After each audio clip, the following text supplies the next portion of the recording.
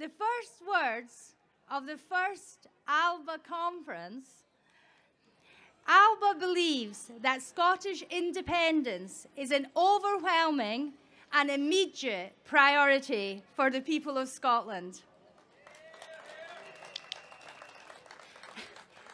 Contrast this with the SNP's "now is never the time." And of course, we need Westminster permission.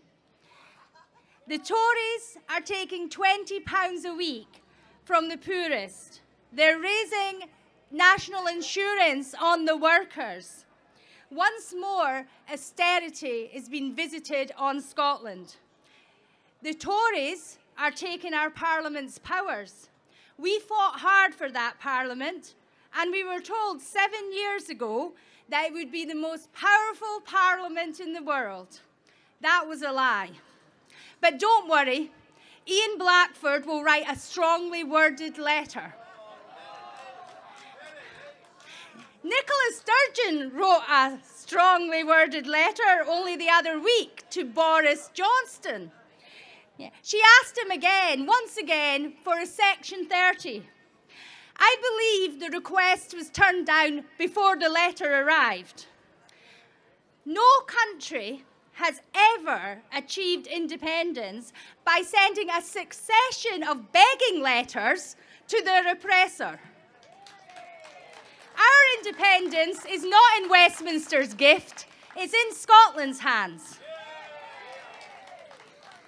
With a competent leader, Scotland would be independent today, and Ian Russell would have seen independence.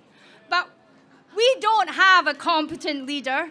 We have Nicola Sturgeon, a politician who presented a win in the 2017 general election as a loss. What politician ever does that? But it served as an excuse to pause the independence campaign. Then, instead of fighting for independence, she spent her time unsuccessfully fighting to save England from what they voted for, Brexit.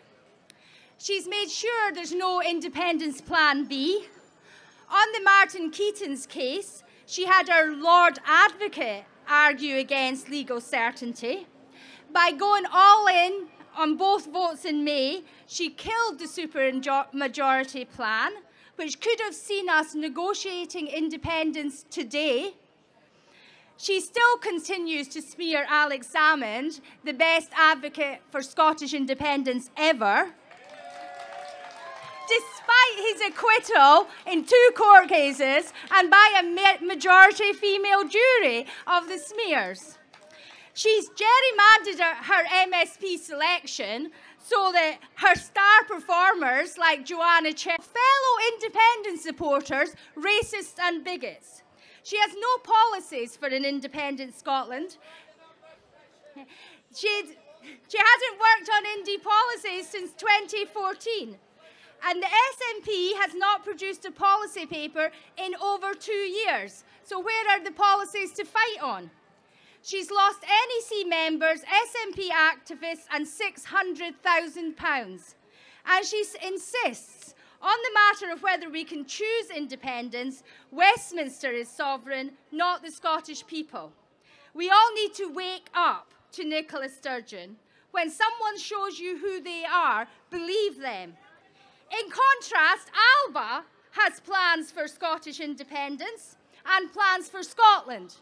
On poverty, on the immediate need to alleviate the worst effects of Tory policies, ALBA propose £500 annual payment to low-income households, universal free lunches and breakfasts to all pupils, doubling the education maintenance allowance, universal free access to sports facilities for the under-18s, increase of Scottish child payment to £40 a week.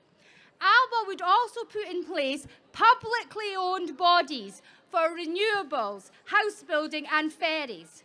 And on independence, the ALBA policy is immediate independence negotiations with the Westminster government.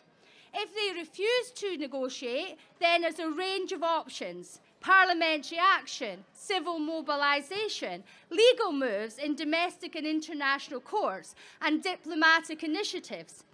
And after the local elections in May, an independence convention comprising all elected representatives to coordinate and give democratic legitimacy to the independence campaign.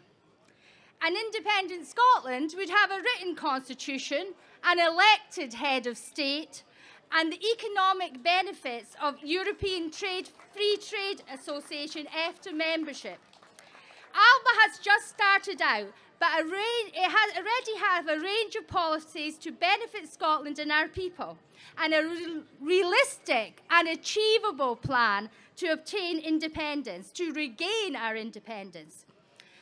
It's now up to every